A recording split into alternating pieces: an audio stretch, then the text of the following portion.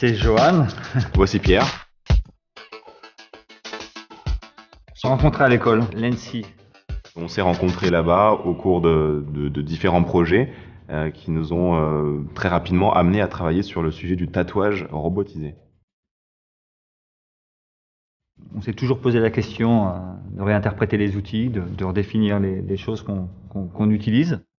On a utilisé une imprimante 3D qu'on est venu transformer pour lui permettre de tatouer grâce à une aiguille.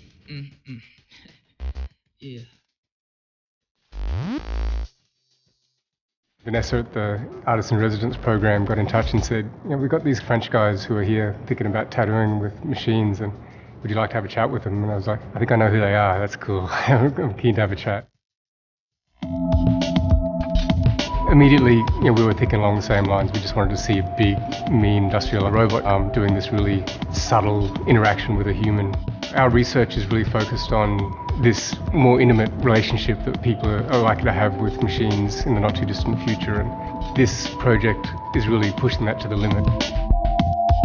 Inherently, these machines, they're really designed to be working separate to people behind big barricades, and a lot of this is brand new territory. It's stuff, the standards don't exist for this. So our health and safety team went through that in minute detail and got advice from external groups, and they're working towards open sourcing this sort of knowledge and working with other universities and research institutes to really open up this area of robotics.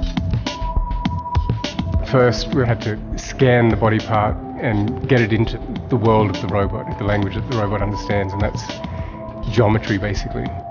And then get it into Dynamo, which is our graphical parametric design environment, to apply the graphics onto that scanned surface, and then export the robot code to actually tell the robot what to do. So there's all this energy that had been expended and was currently being focused through this big industrial robot arm. All that was being focused down to this tiny little point, the tip of a needle. The tattoo gun started up. Everyone in the space was holding their breath. It was all tense.